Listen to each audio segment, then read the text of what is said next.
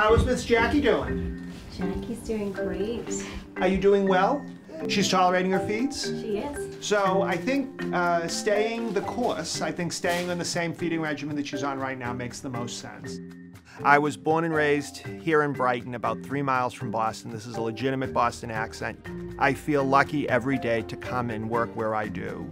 This is a building that I drove by many times when I was younger, visited from time to time, and now to be a part of the care that's being provided in a community that I grew up in is a bit surreal and a great privilege.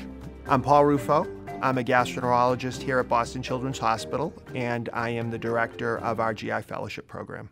First line of approach would be using it for 12 weeks, or using 80% and the remainder of the diet as clean as possible. The key and the basis for our IBD program is a multidisciplinary approach. In some places, when you go to an IBD program or an IBD clinic, you'll see 1 or 2 doctors, maybe a nurse, maybe a medical student. Here it's very different. We have a critical mass of clinicians, educators, and researchers that enable us to provide the highest quality care to our patients. Any fevers or rashes? No. Joint pains? No. Problems with your eyes? No. Do you feel like you have a reasonably good energy level? Yeah, oh yeah.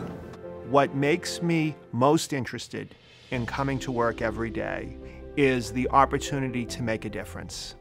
At the end of the day, it's really all about the patients and the patient care. I enjoy coming to clinic. I enjoy engaging my patients and their parents.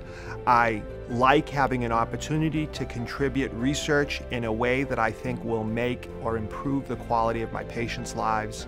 And I really enjoy having the opportunity to teach fellows to take care of patients in a way I think that patients deserve to be treated.